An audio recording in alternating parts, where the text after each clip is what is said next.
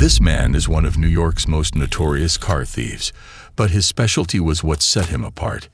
He didn't bother with stealing whole vehicles. Instead, he masterminded the extraction of specific auto parts, one so unusual and unexpected that car owners might not even notice them missing at first. This man didn't work alone for long. His unique expertise gave rise to a syndicate. The biggest crimes are committed in the century. And incredibly intelligent. A band of thieves, each specializing in the same niche trade.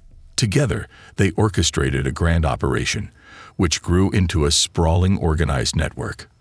Their takings? An astonishing fortune that soared to $60 million. But this wasn't just a story of accumulating wealth. It was a story of ascension. With his amassed riches, this man paved a path to the zenith of the mafia hierarchy, commanding respect and fear in a world where both were hard-earned currencies. His journey began with nothing.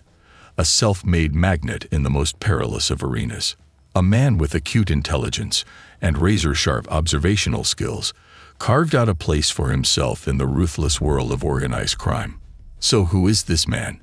And how did he become the phantom king of car thieves? Stay tuned to uncover the rise of New York's stealthiest car thief. Our story unfolds in the 1990s, a time when New York City was grappling with a significant car theft problem. In a previous video, we saw the story of a Chinese intelligence officer who became America's most prominent car thief, specifically in New York. However, he wasn't the only one in the game. This story happened 5 years before the Chinese thief's saga. In the 90s, New York was plagued by gangs and criminal organizations whose primary business revolved around cars.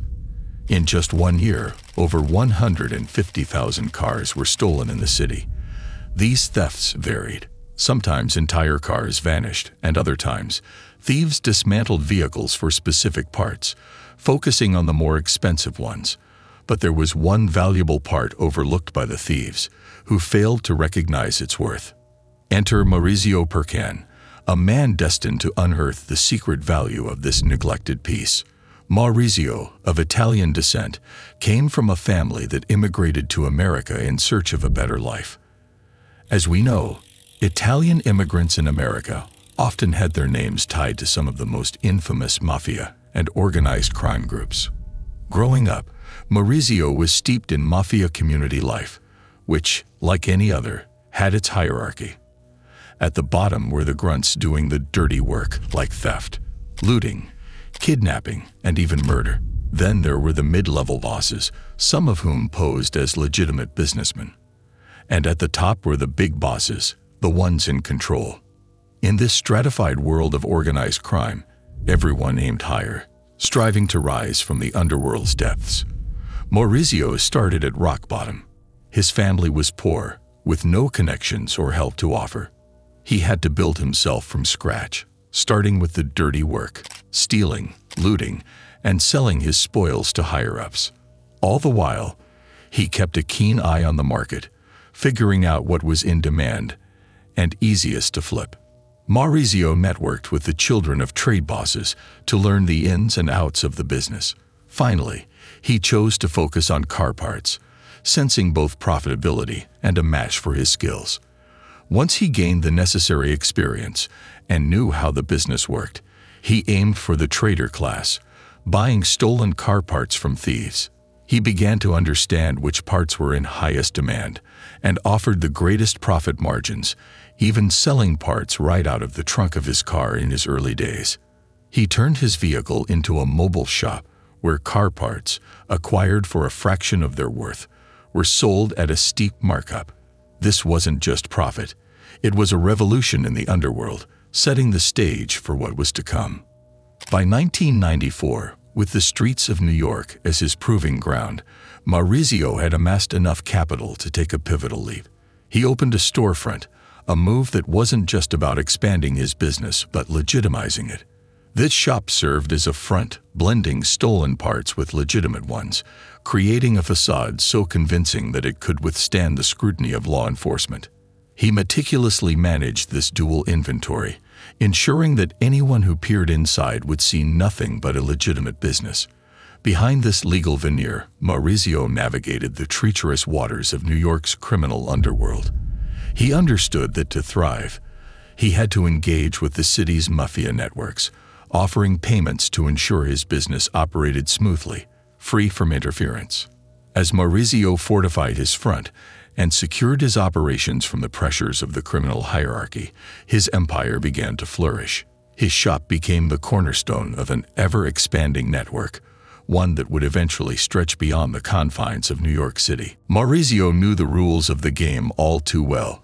To keep his burgeoning car parts empire running smoothly in the underbelly of New York's crime world, he made it a point to stay on good terms with those above him. Regular payments to the mafia weren't just a cost of doing business. They were his insurance policy. His business thrived under this arrangement. He forged stronger ties with the petty thieves who supplied him, always on the lookout for the most valuable parts with the highest profit margins. Then one day, his keen eye spotted a game changer, a piece that would catapult him from a mere trader to an esteemed figure among the criminal elite. It was the airbag, a part designed to save lives in accidents, but for Maurizio, it was the key to unlocking unimaginable wealth. He discovered that airbags were not only precious, but also incredibly easy to steal. A thief could remove one in less than a minute, and due to their compact size, they could be easily concealed and transported in large quantities. This revelation set Maurizio on a new path, turning his focus to accumulating airbags, a commodity in high demand yet easily overlooked. Maurizio was a visionary in the criminal world, understanding that in a scenario where 30 cars were lined up, he could strip them of their airbags in less than half an hour, a feat unparalleled when compared to the cumbersome task of stealing whole cars or larger parts. This efficiency was crucial, but what made airbags the perfect target was their difficulty to trace. At the time, airbags lacked serial numbers, making them nearly impossible to track once stolen. Their small size made concealment and storage a breeze, and critically, their value was astronomical. An airbag could fetch anywhere from $1,000 to $2,000, sometimes even more. Considering the value of money back then, airbags represented a golden opportunity for someone like Maurizio to amass a fortune. But there was an additional, unforeseen advantage to focusing on airbags, one even Maurizio hadn't initially accounted for, which would propel his business to stratospheric heights. However, let's not get ahead of ourselves. Maurizio first dedicated himself to understanding everything about airbags, their types, how they were assembled, and how they were disassembled. He then formed a specialized group of thieves, handpicking the best from his extensive network of petty criminals. These select few were trained to remove airbags quickly and professionally, streamlining the operation and ensuring a steady flow of merchandise to Maurizio's shop. Maurizio knew right from the start that his airbag business would skyrocket. The volume his crew could procure was massive, and demand was incessantly high. His clientele primarily consisted of mechanics and auto repair shop owners, creating a swift and efficient supply chain where stolen airbags would quickly find their way into cars in need of repair. Maurizio knew right from the start that his airbag business would skyrocket. The volume his crew could procure was massive, and demand was incessantly high. His clientele primarily consisted of mechanics and auto repair shop owners, creating a swift and efficient supply chain where stolen airbags would quickly find their way into cars in need of repair. Maurizio treated his thieves well, paying them generously, because he knew their loyalty was directly tied to the cash he handed out. Yet, despite the high costs of labor, his profit margins were through the roof. Each airbag would cost him around $200, and he would then sell it for $1,000 to $2,000, sometimes even more. But these operations caught the attention of the New York Police Department as reports of airbag thefts began to surge.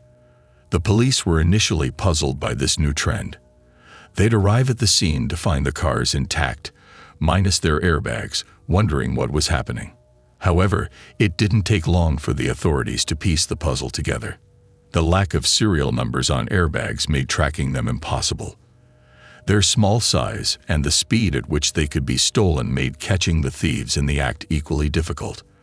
Once the police realized the high value of these airbags, the situation became clear. They understood there was an organized operation behind these thefts, but even when they managed to catch some of the thieves, none would confess or implicate Maurizio. When questioned about who they worked for or who was paying them, they'd insist on working alone, shouldering all the blame themselves. This tactic meant they faced only minor charges, spending a few hours in jail before being released upon paying fines and compensation. The lack of severe penalties did little to deter the thieves or compel them to reveal the mastermind behind the operation. As a result, airbag thefts continued to plague New York City, with thousands being stolen each year. The problem became widespread, and the police were left scrambling, unable to trace the source or the brains behind the operation. Maurizio's empire of stolen airbags flourished under the radar, growing more robust and more extensive every day, as the city struggled to combat this escalating issue. On the other side of his rapidly expanding empire, Maurizio was living his dream to the fullest. His team was stealing so many airbags that he soon ran out of places to store them. That's when he decided to open a large shop and workshop called All-in-One. This workshop wasn't just any establishment, it was a massive warehouse. Part of it served as a storage area for the stolen goods, while the rest was transformed into a bustling workshop.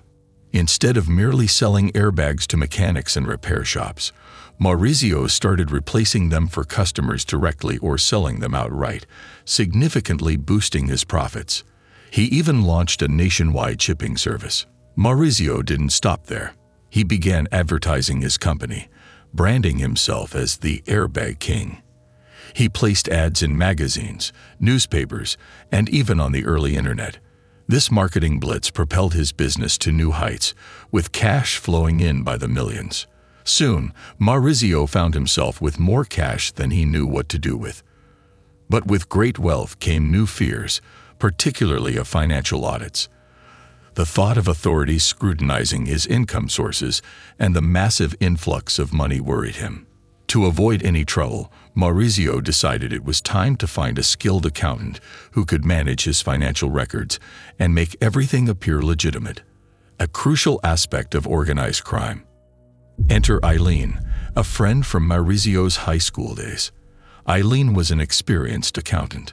Maurizio told her he owned a company specializing in car parts sales and wanted her on board as the accountant. When Eileen first looked at the financial records, she immediately sensed something was off.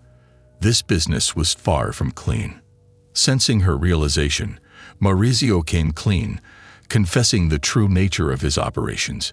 He explained that all he needed from her was to adjust the records and ensure all financial transactions appeared legal and legitimate. Eileen was hesitant at first, but the attractive salary Maurizio offered eventually swayed her decision. One of her initial pieces of advice was to start making payments via checks, as they lend a greater sense of legitimacy to the business and its transactions. Heeding her advice, Maurizio contracted a check payment company and began paying everyone, employees and thieves alike, with checks. This method meant that the cash flow, once directly linked to Maurizio's company, now seemingly passed through the check company, giving the operation a veneer of legality. With the business aspect looking more legitimate, Maurizio decided it was time to distance himself from the dirtier side of operations. Previously, he had been directly involved in managing the thieves working for him. He chose to promote 3 of his most trusted thieves to act as lieutenants, managing the rest of the crew and overseeing all theft operations. This move allowed Maurizio to step back, isolating himself further from the day-to-day criminal activities. This restructuring made the business not only financially sound but also highly efficient and well-managed. Imagine a scenario where a specific airbag request comes in, and that model is unavailable in the inventory. Maurizio's team could steal the required airbag that very day, offering a turnaround time of less than 24 hours. A service even faster than official dealerships. Maurizio had effectively monopolized the airbag market. It was a bizarre reality where your car's airbag could be stolen at night, only for you to replace it at Maurizio's workshop the next morning. This additional feature was the cherry on top of Maurizio's already flourishing empire, setting him apart in the underworld of organized crime. Maurizio himself never fully anticipated the problem he was creating and simultaneously solving. His mastery over supply and demand had become his playground, orchestrating thefts and sales as if he had tapped into an endless cash flow. Imagine that, amidst the staggering success of his company, Maurizio won an award named Trader of the Year.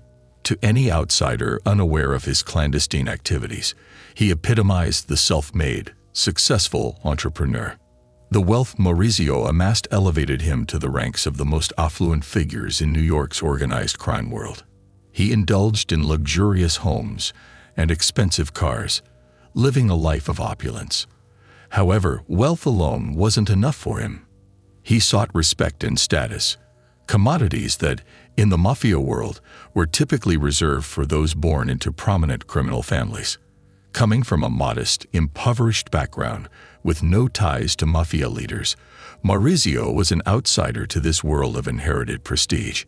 To achieve the status he desired, Maurizio needed to become part of a mafia family, a feat that seemed nearly impossible given his origins. That's when he met Carol Montana, the daughter of a mafia boss.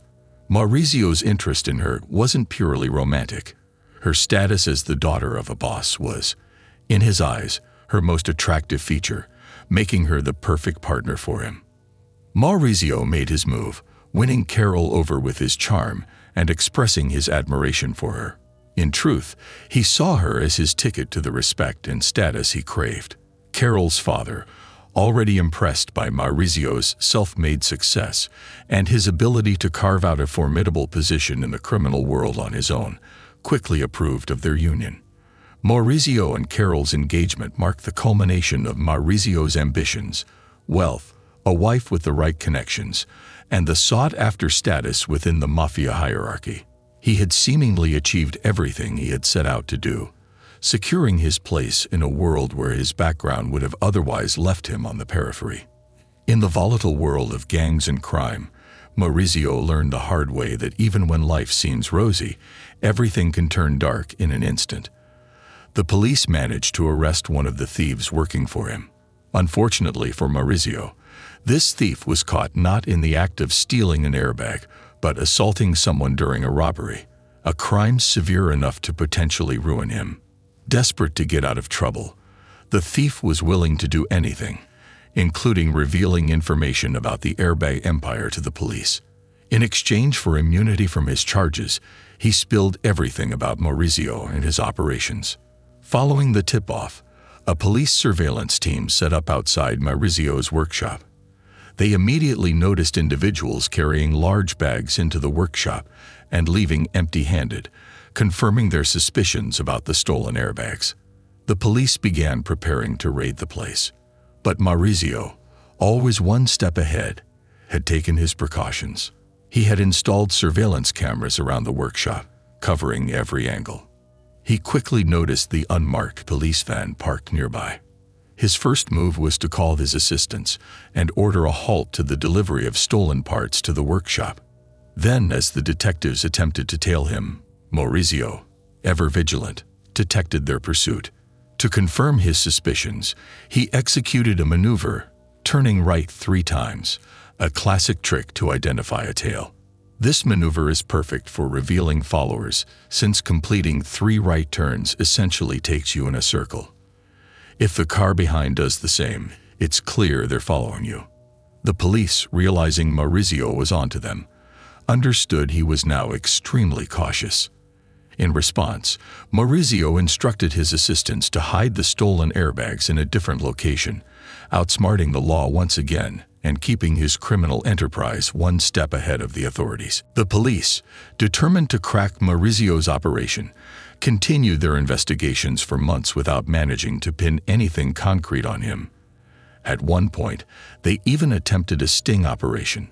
They sent an undercover officer with an airbag to try and sell it to Maurizio. However, Maurizio immediately turned him away, refusing to buy. He never purchased from random individuals. He had his own network of thieves and wouldn't deal with outsiders. Despite repeated attempts to infiltrate his close-knit circle with an undercover thief, Maurizio's caution kept him safe. The investigations dragged on for a year and a half, with the police unable to catch him in the act. Then, in 1997, a significant change occurred. Honda, the Japanese car manufacturer, decided to start putting serial numbers on the airbags in their vehicles. This was an unprecedented move that promised to greatly aid police investigations. Now, if the police recovered a Honda airbag, they could trace it to see if it was a genuine spare part or stolen property. Investigators began focusing on Honda vehicles, compiling a list of serial numbers from stolen airbags, and creating a special database for tracking. Armed with this new tool, the detectives turned their attention to Honda cars, documenting the serial numbers of any stolen airbags. They then reached out to Maurizio's company, All in One, sparking a new phase in their investigation. This development represented a turning point, potentially exposing Maurizio's illicit operations to the scrutiny they had managed to evade for so long. The police cleverly requested airbags for Honda models from which they had serial numbers due to recent thefts. When the airbags arrived, they were able to confirm that at least one was listed as stolen, marking the first significant breakthrough in the case after a year and a half of fruitless investigations. Still, they needed more substantial evidence before they could make a move against Maurizio and his crew. They wanted to ensure that the evidence they collected would completely dismantle this operation. After securing a court warrant, the police were granted permission to inspect parcels shipped by Maurizio's company across America. This secret inspection allowed them to open, examine, and then reseal the parcels, leaving no trace of tampering. This scrutiny revealed the vast number of airbags Maurizio's company was distributing, confirming many were indeed stolen. Yet, not content with just this discovery, the investigators delved into the company's financial records. These led them to the check cashing service Maurizio used, which acted as a legitimate front for transactions involving both his employees and the thieves, who were registered as company workers. Unbeknownst to Maurizio, the check cashing service documented every transaction, capturing the check and the recipient's face with a camera at the counter. Thus, every one of Maurizio's thieves and employees who cashed checks were recorded, unwittingly providing the police with concrete evidence of their involvement. Maurizio's attempt to legitimize his business dealings through the use of the check cashing service ultimately backfired. The photographic evidence and recorded transactions conclusively proved his direct dealings with the criminals. This strategic misstep not only jeopardized Maurizio, but also his entire operation, turning his effort to appear more legitimate into the very thing that brought his criminal empire crashing down. Finally, after 18 months of tireless investigation, the detectives knew they had gathered all the evidence needed to proceed with an arrest. A police and detective squad arrived at Maurizio's residence, armed with a court-issued arrest warrant, authorizing them to break in and search the premises. Upon arrival, they breached the door and entered the house, only to find it eerily empty. This unexpected turn of events sparked fears that Maurizio might have been tipped off about the impending arrest, possibly fleeing the country by then. However, as they scoured the house, they stumbled upon a table adorned with wedding gifts, quickly realizing these were for a recent wedding. Maurizio had just gotten married, and alongside the gifts was a guest list for the wedding party. This list wasn't just any list. It included names of well-known mafia bosses and figures in the organized crime world, some of whom were already on the police radar, as well as a few of the airbag thieves Maurizio employed, identified through the check cashing services records. Also listed were Maurizio's parents, complete with their contact numbers. Seizing the opportunity, the detectives decided to reach out to Maurizio's mother under the guise of an emergency, claiming that Maurizio's house had been broken into by thieves and that they urgently needed to contact him.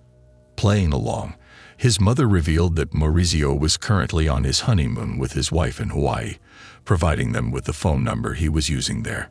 This new lead gave the investigators a direct line to Maurizio, potentially closing the net on him even as he was unaware, thousands of miles away on his honeymoon.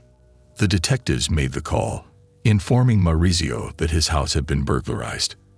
During the conversation, they were able to trace the phone number he was using, pinpointing his location to a resort on the island of Maui in Hawaii. Once his location was confirmed, they contacted the FBI office in Hawaii, requesting their assistance to apprehend him. The FBI agents moved quickly, identifying the resort where Maurizio was staying, determining his room number, and then storming the room to arrest him in the midst of his honeymoon. With that decisive action, Maurizio's airbag empire crumbled. Throughout the years of their operation, Maurizio and his gang were responsible for the theft of approximately 40,000 to 50,000 airbags, amassing a fortune estimated at $60 million for Maurizio alone. And as mentioned earlier, the value of money at the time made this fortune even more significant than it would be today. This marked the end of a sophisticated criminal operation that had thrived under the radar for years, showcasing the meticulous efforts of law enforcement to dismantle a network that exploited both the technological and operational gaps in automotive and legal systems. In the end, most of Maurizio's properties and his ill-gotten wealth were confiscated. Whether he had hidden some of his fortune in secret locations remains unknown. The court sentenced him to 10 years in prison on charges of money laundering and orchestrating thefts. Considering the scale of his operations, the sentence might seem lenient compared to others seen in similar cases. This lighter sentence could likely be attributed to the non-violent nature of his crimes. Unlike many criminal enterprises that involve armed robbery or physical harm, Maurizio's scheme focused on stealth and deception to procure and sell stolen airbags. This absence of violence and direct harm might have played a significant role in mitigating his punishment, reflecting the judicial system's nuanced approach to different types of criminal activities. And that brings us to the end of our story. If you enjoyed it, don't forget to hit like, subscribe to the channel, and activate the notification bell. Until our next video, goodbye and take care.